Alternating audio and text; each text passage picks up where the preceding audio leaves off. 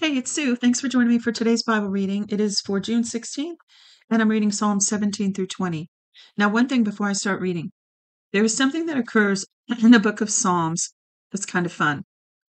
That is, there have been, over the years, songs, modern songs written based on the Psalms, certain Psalms, where they take the lyrics of the Psalms out and write a song. So, over the years, when I've been reading my Bible, I like to notate them. Sometimes I would put a little musical symbol by it in my Bible, or I'd stop and sing the song if I knew it. It's just something fun that I've done over the years. Kind of silly, but fun. And the other day, there were, I think in our first reading of Psalms on the 14th, there were already two of those, if not more. And I made a comment that I would put the link for those in the description of the YouTube, and I did. There are multiple versions of many of these songs, so I just picked a couple that I found when I was editing and uploading the video. Now, a lot of the Psalms are songs that David wrote, others, I don't even know, actually, now that I think about it, all the different categories of the Psalms. I think some of them were poems also, or laments, like a dirge.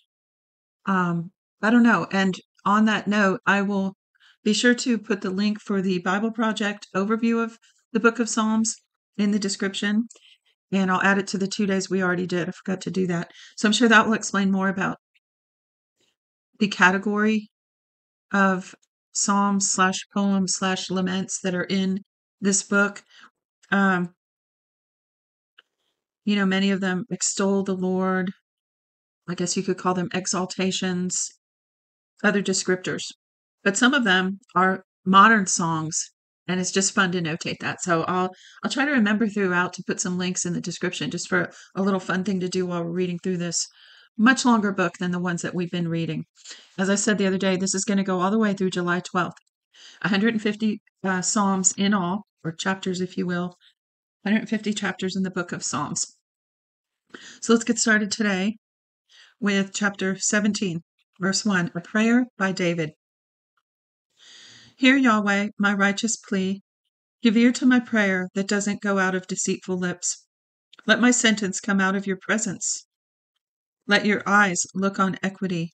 You have proved, it's a funny punctuation. You have proved my heart. Bear with me, I'm being distracted because I want to write that one psalm down. In fact, let me go back and reread it. I love this. Verse 2 says, let my sentence come out of your presence. I love that. That verse never jumped out at me before. And so let me just start at verse 1 since I'm only 3 verses in. Start over here.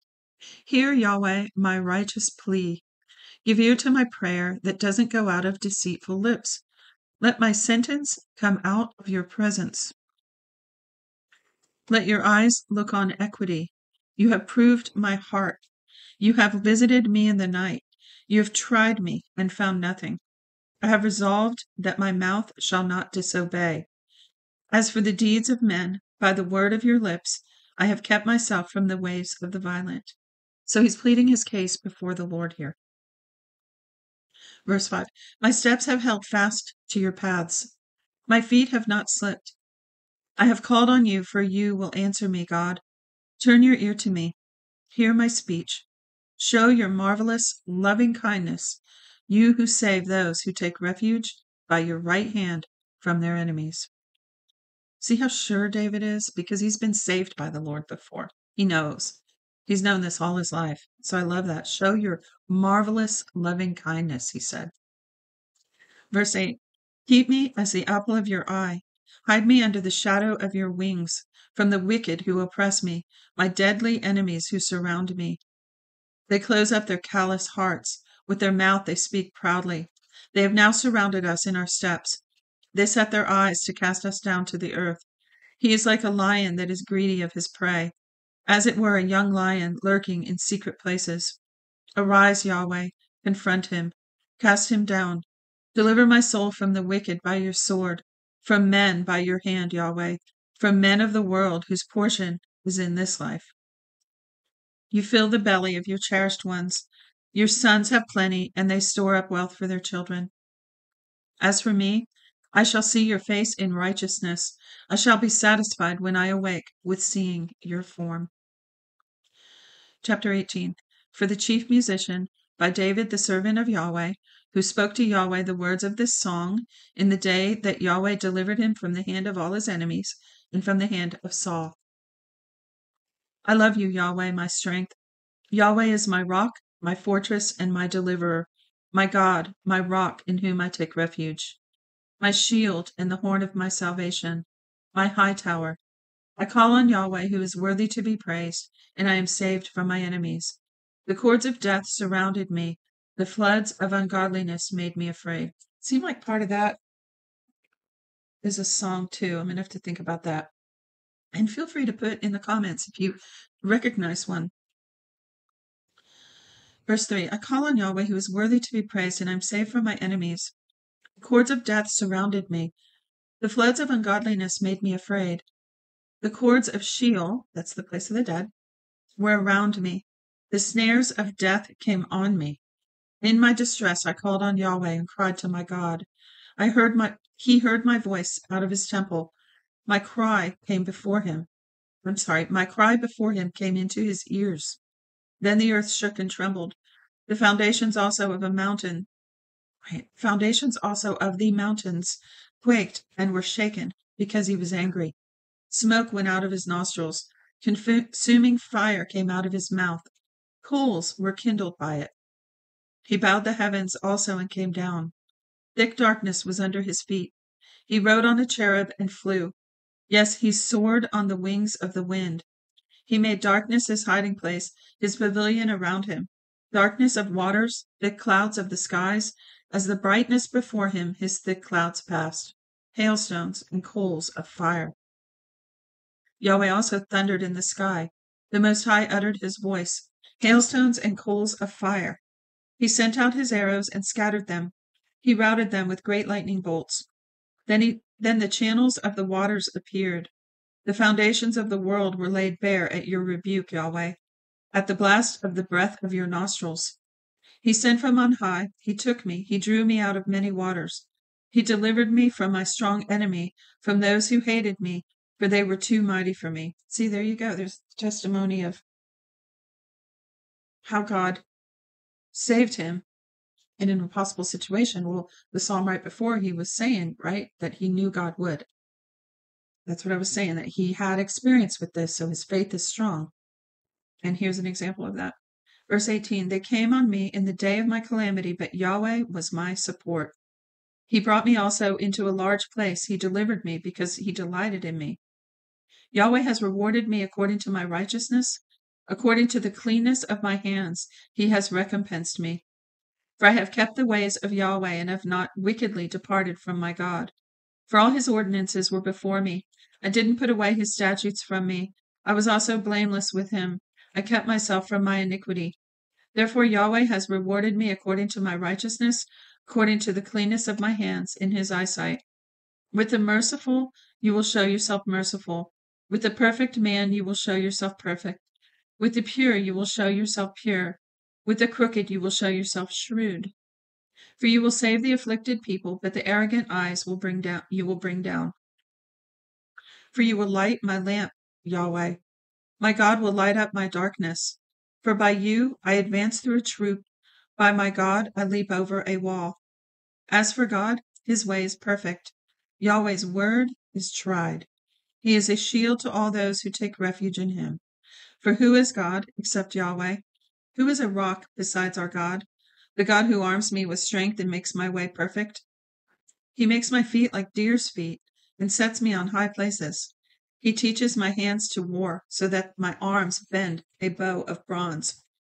You have also given me the shield of your salvation. Your right hand sustains me. Your gentleness has made me great. You have enlarged my steps under me. My feet have not slipped. I will pursue my enemies and overtake them. I won't turn away until they are consumed. I will strike them through so that they will not be able to rise. They shall fall under my feet. For you have armed me with strength to battle. You have subdued under me those who rose up against me. You have also made my enemies turn their backs to me, that I may cut off those who hate me.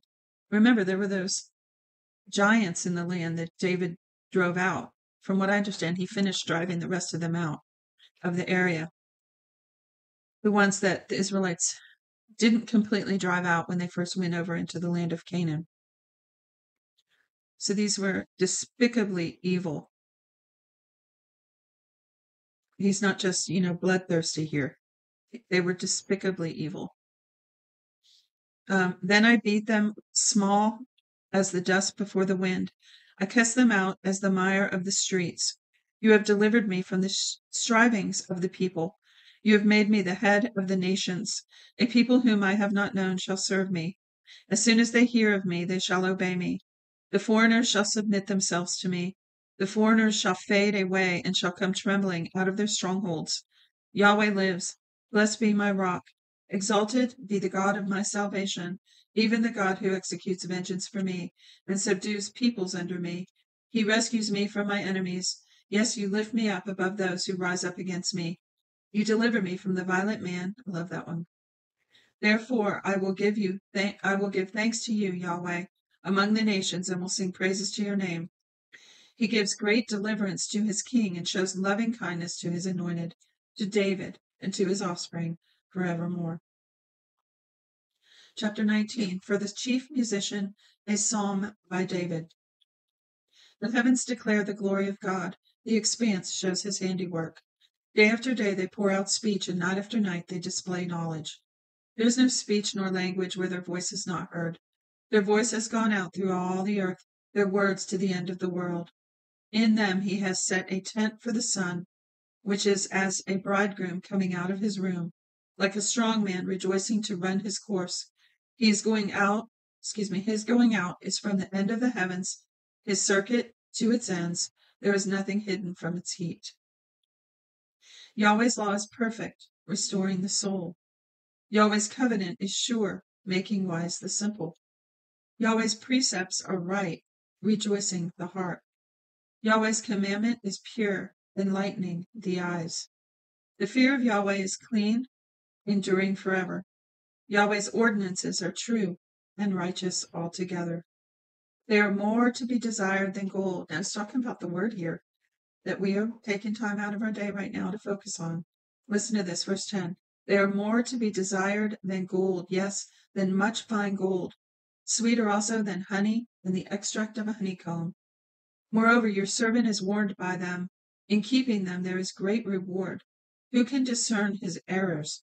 Forgive me from hidden errors.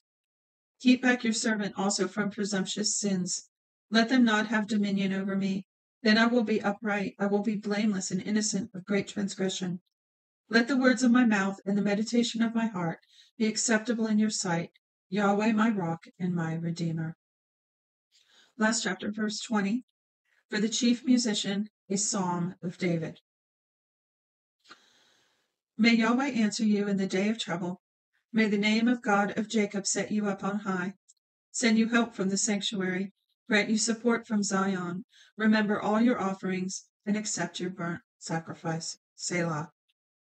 May he grant you your heart's desire and fulfill all your counsel. We will triumph in your salvation. In the name of our God we will set up our banners. May Yahweh grant all your requests. Now I know that Yahweh saves his anointed. He will answer him and from his holy heaven with the saving strength of his right hand. Some trust in chariots and some in horses, but we trust in the name of Yahweh our God. They are bowed down and fallen, but we rise up and stand upright. Save, Yahweh. Let the King answer us when we call. That's it for today's reading. Thanks for joining me. God bless you.